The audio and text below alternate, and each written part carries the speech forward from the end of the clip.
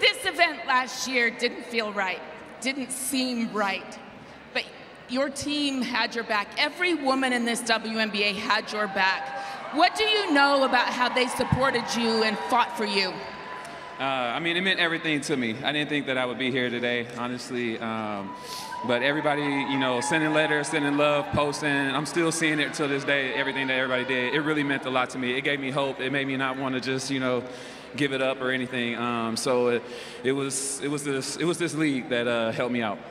We talk about the resilience that you have as a human, the spirit that you possess, but you bring so much joy. We feel it every time we get to see you.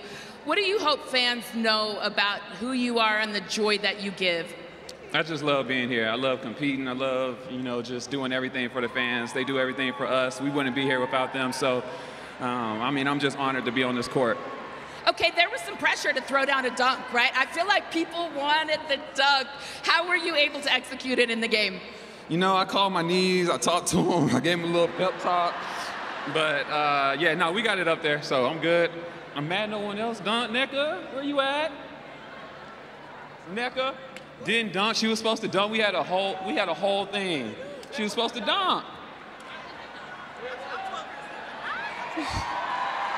Her knees did not get that prayer either, I guess.